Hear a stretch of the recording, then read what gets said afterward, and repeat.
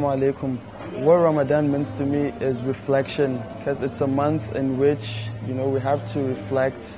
It's a month of mercy, so we have to reflect on how I've lived my life, in the past year, and, try and be better. And it's also a month of sacrifice, because there's a lot of mercy in the month. So I try as much as possible to get as much reward as I can from the month. And it's also a month of devotion. Like, I keep myself in deep devotion, and I try to do as much as possible to try and get closer to my Lord, to give up bad and old habits, and generally be a better person. What makes Ramadan special, I would say, is, the feeling of coming together as one ummah. The whole Muslim community come together that month and, strive in worship and devotion and in doing good to each other. So that's what I feel makes Ramadan special for me. I intend to make the most out of this Ramadan, because I feel sometimes our iman goes down, because we're all humans, and so this time around I am looking to boost my iman and to try and get as much reward as possible, and to put in as many prayers as possible, because we're all adults. People deal with a lot of things, so these are some of the breaks, mental breaks and religious breaks that we need, to pump and get us going again. So what I intend to do differently this Ramadan is I intend to spend more time in the mosque and to do more reading of the Quran. Because of how busy our schedule gets, sometimes, as adults, we don't get as much time to read the Quran. So this time around, I'm trying to see if I can, put in a lot of reading and spend more time doing zikr in the mosque. The other activities I do during Ramadan is I play football with my friends, because we still want to keep fit, despite us fasting. And I also get to spend a lot of time with my close friends, because we invite each other to our homes to break the fast. So that also happens. Well, one of the biggest Ramadan traditions I have is, for iftar, making the fruit salad. I am an expert at that, so most of the time for my family, I make the fruit salad.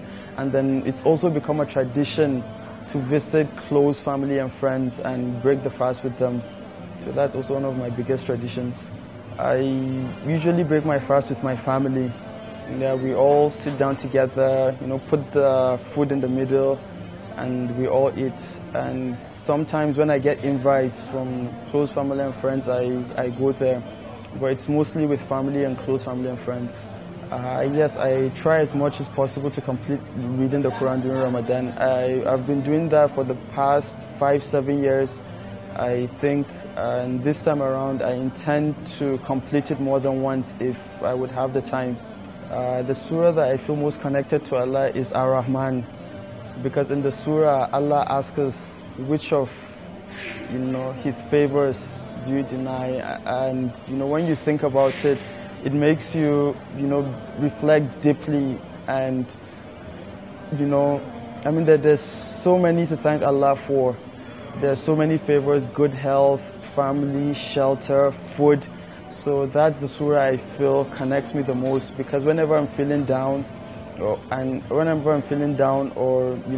a bit off, when I think of the surah and I think of the blessings I have, everything changes, and I feel more connection and more devotion to my Lord. No, I haven't attended itikaf, but hopefully in the future I might.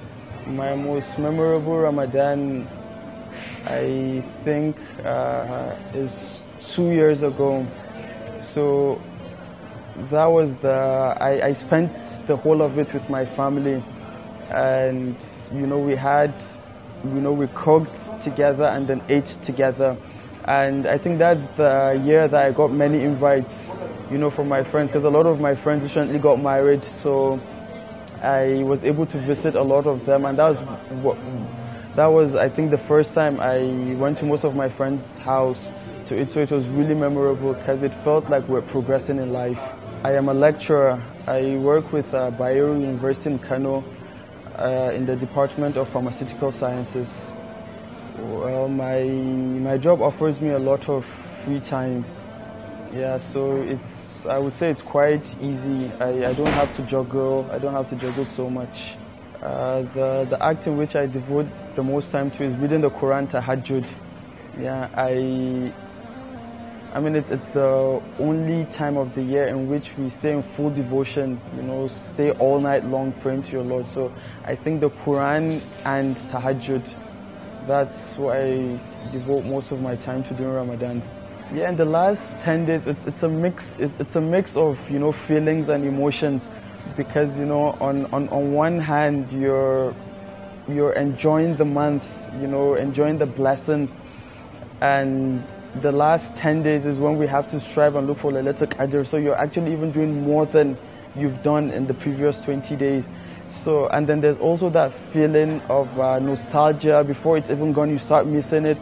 And then there's also the feeling of sadness, in which, you know, you feel that the month has come to the end. So it's a whole mix of emotions, and, well, obviously happiness, because, you know, I'm alive and well to have experienced Ramadan. So it's a whole mix of emotions.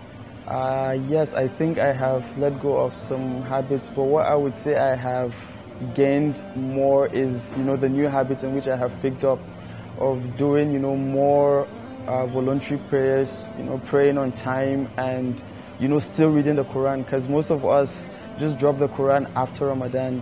So that's one of the habits I picked in which I have kept. So I would rather focus on my gains.